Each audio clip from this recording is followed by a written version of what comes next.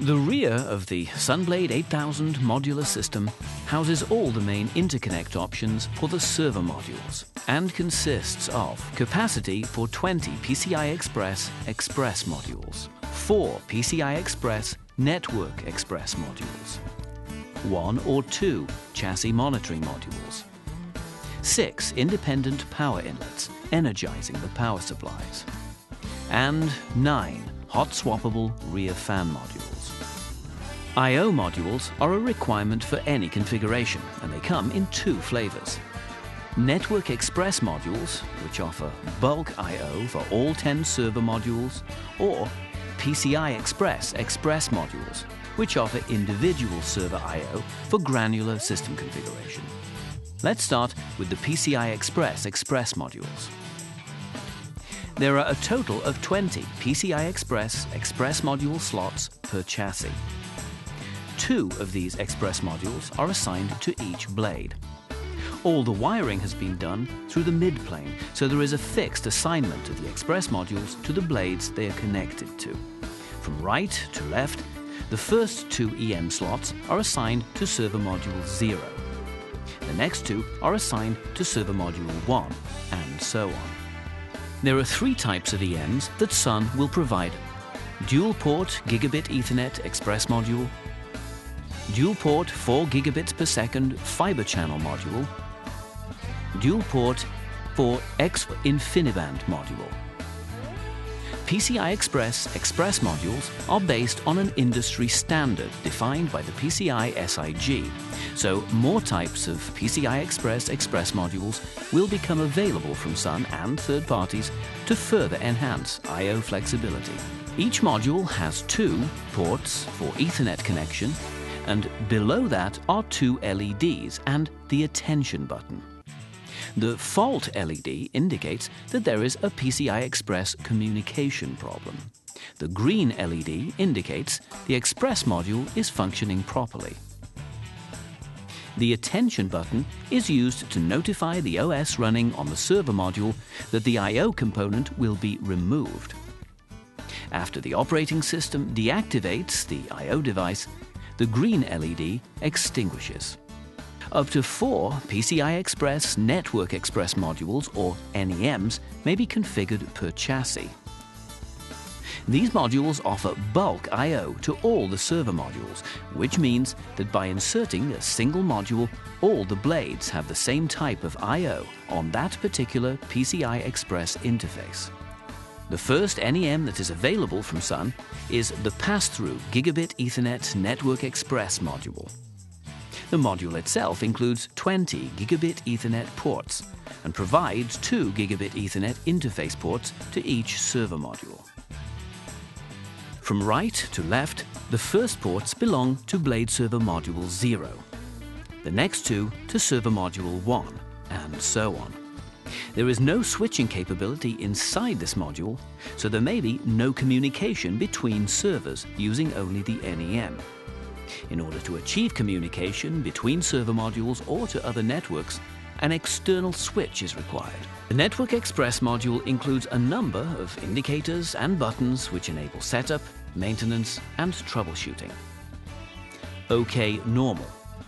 This LED is normally lit with a green light, but when an NEM is being removed, it will flash until the activity has completed. If the removal is successful, the LED extinguishes, and the Ready to Remove LED lights up. The fault LED lights up when there is a problem with the PCI Express signaling of the module. The attention button is used when you want to notify the system that the module will be removed. Once it's been pressed, the action can be cancelled within 5 seconds by pressing the button again. Once the removal action has been initiated, the NEM contacts all the server modules to indicate that the I/O module will be going away. If all the Blade server modules allow the removal to take place, then the OK Normal LED will shut off, and the Ready to Remove LED will illuminate. Ready to Remove illuminates when the module is unconfigured and ready for removal. Locator button LED is used for identification purposes. The CMM provides remote management to the chassis and the servo modules via a network or serial port. And it provides network access to the servo module's ILOM remote management interfaces. Although the servo modules do not require the CMM to be functional, the CMM does enable additional features in managing the chassis and the servo modules. A single chassis monitoring module is included with all chassis configurations, and a second CMM may be installed for higher availability of the remote monitoring and management capabilities as an option.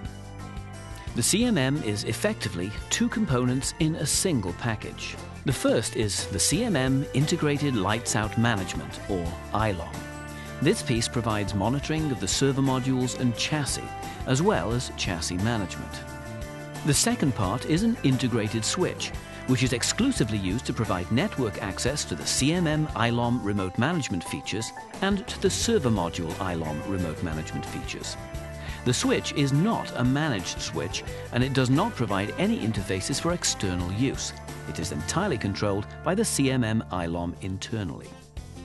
The CMM network and serial port connectivity options are two 1 gigabit Ethernet interfaces which aggregate the remote management traffic of the CMM and the servo module ILOM network interfaces.